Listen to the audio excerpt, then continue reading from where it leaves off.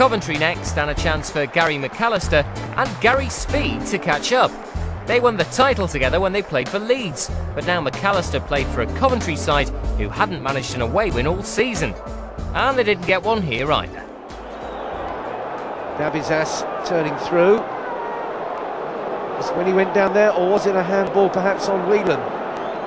Shearer from the penalty spot to break this deadlock. Emphatically so.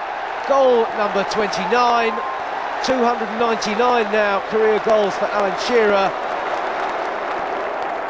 Gavilan finds Shearer. There's a real break on here. Ketspire. Gavilan is right if he picks him out. He has done. Here's a real chance for the youngster. And he's taken it as well. Now that is a bright spot for Newcastle.